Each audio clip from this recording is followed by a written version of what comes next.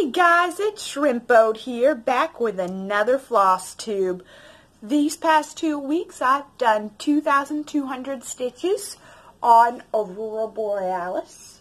That's the only project I've worked on.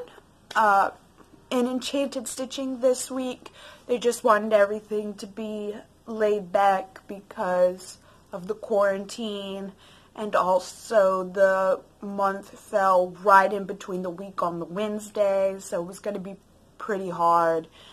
So they just said stitch however many you want on whatever project you want, up to 2,000, and so I chose Aurora Borealis. But that is all that I have done for the past 2 weeks. I got a new video game, and so I've been playing a lot of that. I hope everybody is staying safe out there. Have a great day, and I'll see you in 2 weeks. Bye!